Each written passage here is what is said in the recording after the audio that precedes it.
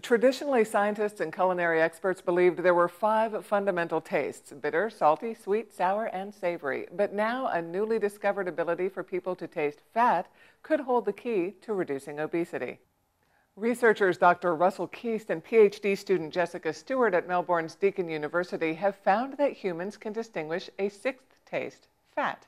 Not only did they discover that people with a high sensitivity to the taste of fat tend to eat less fatty foods, but they were also less likely to be overweight. The findings could lead to new ways of combating obesity. There are currently 5 known tastes: sweet, salty, sour, bitter, and savory, technically called umami, which is a taste for foods rich in protein.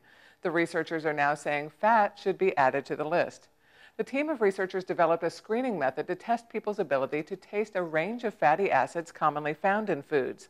Study participants sampled different types of fatty acids found in common foods mixed with non-fat milk to disguise the texture.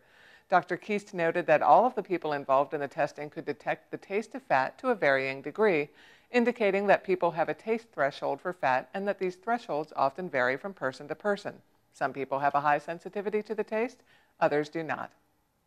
So what does this mean for the average Joe? Well, with further study, scientists may be able to create low-fat foods that are laced with the taste of fat to satisfy cravings while keeping calories to a minimum. We'll keep you posted.